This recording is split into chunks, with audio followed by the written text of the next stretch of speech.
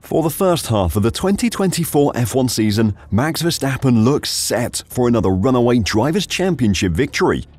It wasn't going to be as dominant as it was in 2023, but he had won 7 of the 14 races before the summer break.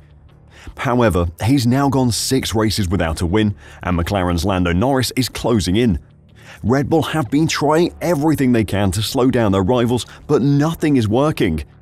Desperate pleas to the FIA for intervention are the only option remaining, but have they worked, or are McLaren free to fight for now? Today, I'll check out Red Bull's claims that McLaren and Mercedes are cheating and what the FIA thinks of it, so don't go anywhere. The Italian Grand Prix was yet another disaster for Red Bull's title hopes. The Constructors' Championship lead has been decimated over the last 5 rounds, and just 8 points separate them from second-place McLaren now. Based on current form, McLaren will pass them next weekend in Baku, and Ferrari will probably knock them down to 3rd place at some point during the American leg of the season in late October. It is a reality that Red Bull have begrudgingly accepted. According to Blick, a senior figure at Red Bull has already given up hope of holding off McLaren's charge in the Constructors' Championship, with the focus now on defending Verstappen's own title. The report says that an unnamed individual, described only as a member of Red Bull's top management, said before the race at Monza that we can forget about this championship. All that counts now is Max's 4th title. Verstappen has gone even further than that though. While he has doggedly held on to his lead in the Drivers' Championship against the superior cars of McLaren, Mercedes and Ferrari, it is finally starting to fade away. As the teams around them continue to pile performance onto their cars, Red Bull have encountered the same problem that plagued those behind them for the last 2 years. Their car is impossible to drive, and they don't know what to do about it. Verstappen managed to tame it for the first half of the season while Checo couldn't, but now Red Bull have gone too far, and neither driver can extract the most out of the car anymore. Max said after the Italian Grand Prix that if Red Bull didn't instantly fix the situation, then they could say goodbye to both of their title challenges. At the moment, both championships are not realistic. We have to turn it around, and it's not easy to do that very quickly.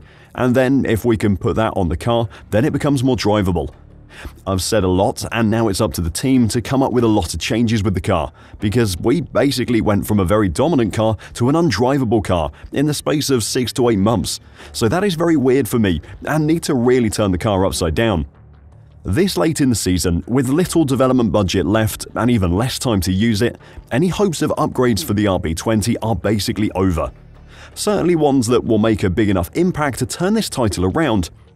Instead, Red Bull have reverted to the age-old F1 tactic of claiming their rivals are cheating. They went to the FIA complaining about the legality of the front wings on the McLaren and Mercedes cars. Red Bull believe the front wings flexed excessively and were not compliant with the rules. Yes, that's right, it's Flexi Wings Round 2 Electric Boogaloo. Front wings are essential to the aerodynamics of this generation of F1 cars, with McLaren and Mercedes both having introduced a new design within the last few months. Since then, Red Bull has seen its previous dominance of the sport slip away. In light of recent results, Red Bull senior advisor Helmut Marko went as far as calling on the FIA to take a look at their opponents' cars, telling Austrian media that the front wing of McLaren and Mercedes must be analysed. Team principal Christian Horner said that the McLaren front wing is very different to the rest of the grid after Norris won the Dutch Grand Prix. Of course, all of these cars are constantly being inspected and scrutinised by the FIA, and if the cars pass those tests, then they're deemed legal by the word of the regulations. They could be designed to go against the aim of the regulations, but if they pass the test the FIA set, then they're legal to race. In situations where the FIA finds that a team has come up with a way to pass the tests, but they think the design of the car is against the intention of the regulations, then they will change the rules to include a test which the cars can't pass. This was the case with the flexi floors in 2022. A number of teams had worked out a way to get around a test for plank wear, so the FIA changed the rules to close the loophole that had been found. Horner himself pointed out another such situation back in 2021 when the rules were changed in response to something Red Bull were doing. Obviously, there are tests that they passed, but then you'd have to have a look at the wording of the regulations, said Horner. I mean, we got, if you remember back in 2021, certainly around Baku time, there was a change to the front wing regulation. Even though our wings passed the test, it was exploiting air elasticity. So that's an FIA issue, so we'll leave it and trust in them to deal with it, he added. Despite Christian Horner's claims, the FIA has dismissed Red Bull's accusations. On Tuesday, an FIA statement said, "All front wings are currently compliant with the 2024 regulations." Red Bull had not formally objected to the wings on McLaren or Mercedes, and instead had just gone through the media to try and raise attention. The FIA was aware of Red Bull's statements and issued its statement in response to comments after Sunday's Italian Grand Prix from Red Bull team principal Christian Horner and the team's motorsport advisor Helmut Marko. The FIA statement added that the governing body was continually assessing the flexibility of bodywork, including with new onboard cameras that had been in use since the Belgian Grand Prix in July. It said, "The FIA has the right to introduce new tests if irregularities are suspected.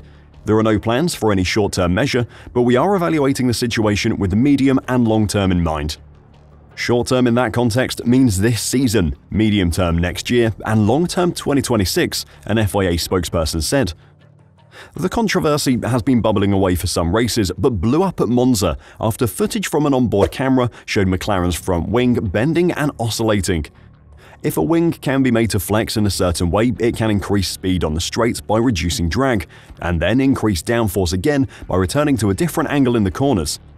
The problem for the FIA is that no object can be made infinitely stiff. The correct amount of force will always cause an object to bend.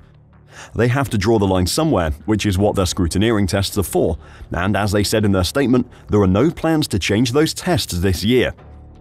With the front wing being such an important aerodynamic part in the current regulations, McLaren and Mercedes being forced to change theirs could have had a huge impact on their performance. It may have had a big enough impact to help Red Bull fight both teams again. Even if Red Bull couldn't save their Constructors' Championship challenge, Max could have held on for a fourth straight Drivers' Championship. With the FIA rejecting Red Bull's appeal for intervention though, the situation isn't going to change, and Lando Norris is going to continue taking points off him at every race. The FIA said it examined front wings at every event and had been acquiring additional data since the Belgium race with an FIA-mandated video camera which captures areas of the front wing which are not visible through the official F1 cameras.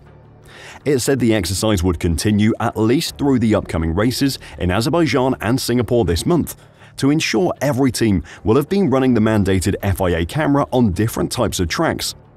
This will ensure a large database, allowing the FIA to draw the most objective picture of the situation and quantify differences between the various dynamic patterns observed on track, the statement said.